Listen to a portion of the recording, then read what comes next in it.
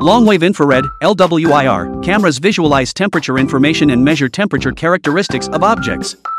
It can detect many hidden dangers in advance through detecting infrared light that is invisible to humans and processing with algorithms.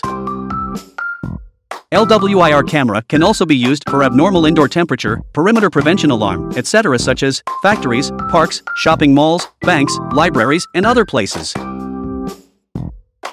In the operation workshop or dangerous area, it is detected whether there are target-triggered behavior rules in the scene under test. When there are target-triggered rules, the device performs linkage actions. Like the external alarm acts as a warning or triggers to stop the operation of the equipment when necessary, it will reduce casualties.